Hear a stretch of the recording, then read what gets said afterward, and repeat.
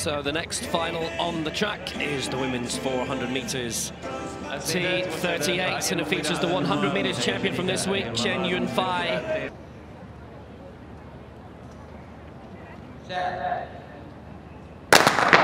So away they go.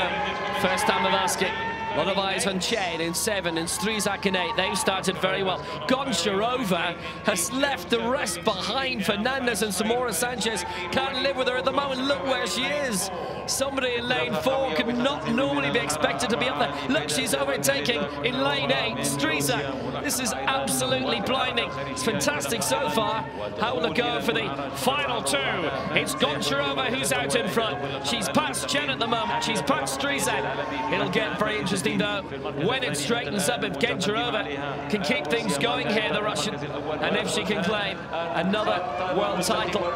She won the 200 in 2011. That's the only world champion crown she's ever claimed. But look at her going all on her own in splendid isolation in lane 4.